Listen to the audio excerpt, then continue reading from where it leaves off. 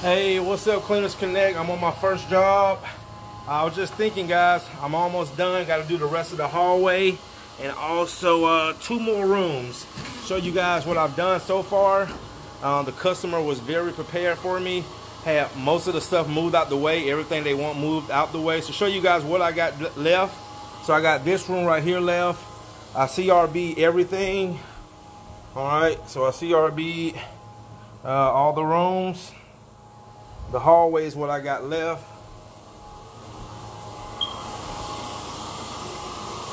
And you can see they got all the furniture moved. They moved all this furniture before I got here, guys.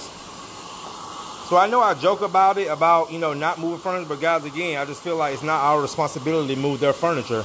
And if you know how to talk to them and communicate them, they will do it if they want it done. Let me shut this down right quick.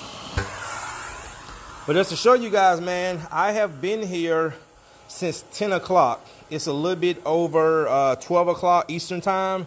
So I've been here over 2 hours. I'll probably be here with wrapping up and finishing the hallway in those two rooms. I'll probably be done here probably about, I'm going to say maybe another 45 minutes to an hour. So just the cleaning itself was about 2.5 hours. Of course, that's setting up, breaking down. But you can see how great these carpets look.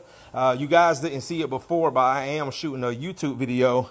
I've done the masters, this area right here. This was a total of 7 areas and 1 hallway for $375.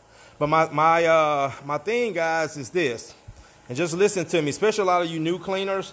Guys, don't be that cleaner that what we call splash and dash. You're basically always looking at the clock, trying to get out of jobs. I hear some guys, man, say they can do this job in an hour and a half. Man, hour and a half, I would have been done. Guys, let me tell you something, man. Let me tell you something. Just because my customer is downstairs in the basement does not mean he's not watching. And that's why a lot of you cleaners, you end up going years, and you're always looking for new customers.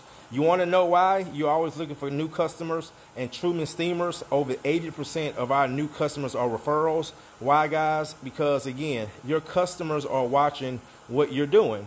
You guys think you're getting over, and you're really not. So as the years go by, and you always wonder why I'm looking for new customers, because you're not keeping the ones that you already had. These customers are paying attention. And you know what the crazy part is? I don't care if you're a $20 cleaner or if you're a $50 cleaner. All these customers want a great job. So what I'm saying, guys, listen, you can do what you want to do, okay? But, bragging about how fast it takes you to do a job, guys, that's nothing to brag about, because people are paying you to do a job. And again, you're not punching the clock. You're not getting, if you have to base the speed of the job on how many hours it takes you guys, maybe you need to adjust something in your business model. I don't look at the clock. I don't look at how fast I should take me to do a job. My goal is to do the job and satisfy the customer and do it right. So all this, I do a job in an hour. I can do 7 areas in an hour and a half. Guys, and so what? What does that prove? What does that mean? If I really wanted to, I can come in and splash and dash this whole job in 45 minutes. But again, what is that going to prove? It proves nothing. It just basically shows that, again, you're very ignorant and you don't care about the customer. All you care about is yourself. Okay, guys? Learn how to care about the customer. If you're not making enough money to make a profit, take your prices up. Maybe start marketing to new customers. If you have to do, guys, again, to each his own. But if you out here doing 5, 6, 7 jobs a day, guys, I'm telling you, you're not doing it right. Trust me, I've been there. I've been on both sides of the field. I've been there, okay? Doing 4, 5, 6, 7 jobs a day, guys, unless you're doing apartments or hotels, that's a totally different ball game. But we're talking about residential, okay? Residential, all right? So I'm telling you guys, you think your customer's gone? You think I'm gonna go up to the store. I'm gonna go in the basement. You think they ain't watching you? All right, okay.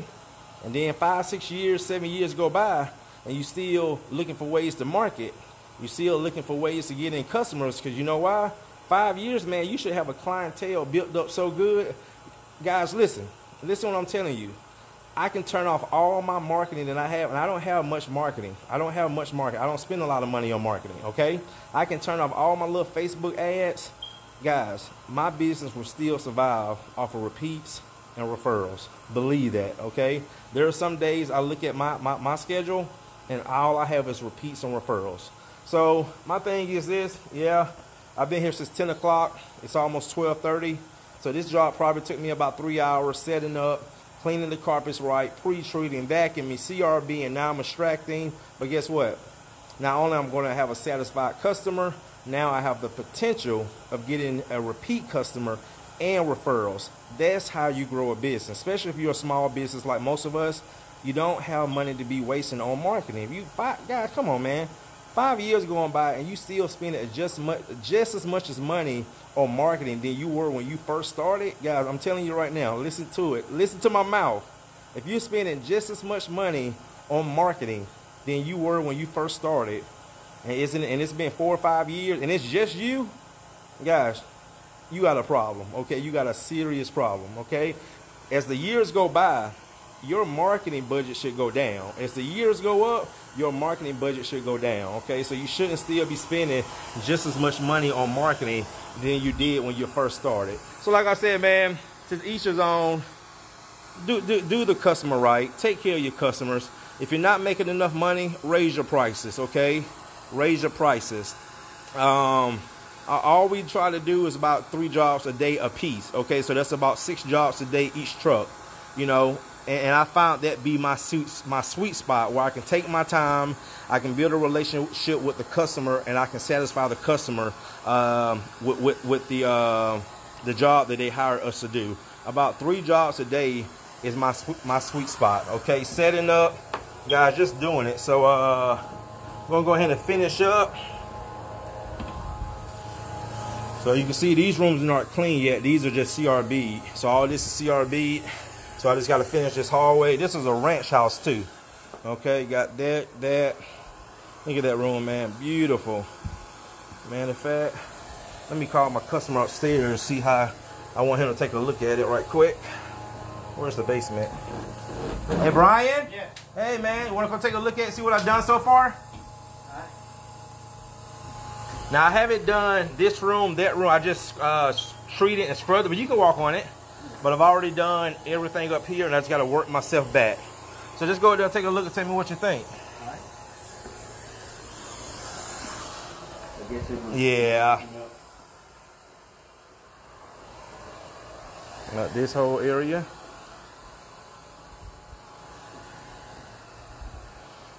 Now that look right there look better. Smells cleaner. Mm-hmm. And then you got the masters with the sitting area.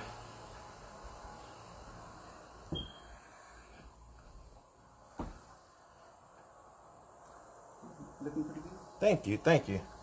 All right, man. Well, I'm going to go ahead and finish up, work myself out. Have you guys ever had the carpets cleaned before? Yeah. You did? A long time ago. Long time ago? Okay. Okay, perfect. When we first got the house 20 years ago, you know, we had them cleaned a couple of times. Okay. In the 5 years. Uh-huh. Oh, you did 20 years? Yeah. Wow, okay. Awesome. And then we had a boy playing ball, travel ball, so we stayed on the road a lot. Oh, okay, okay. And then you kind of let it go. I mean, you know, I rented a cleaner a couple of times. Yeah.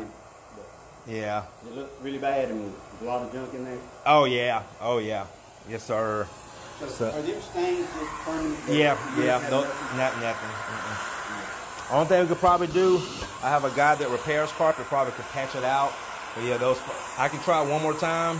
But yeah, sometimes it dyes the fiber. Nothing you can do about it. Yep. Yeah, I didn't know if we could even actually dye. I think I saw fiber dye, carpet dye. Yeah. Well, you know, you have to first you have to remove it, then dye it. It's a lighter carpet. Yeah. I didn't know if we could just.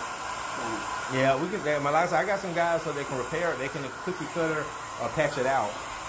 Yeah. We can't get it clean. Yeah. I'm gonna give them a carpet allowance. Yeah. Okay. Floor and allowance. But you just want to get it clean. Yeah, we'll get it clean. Get carpet clean.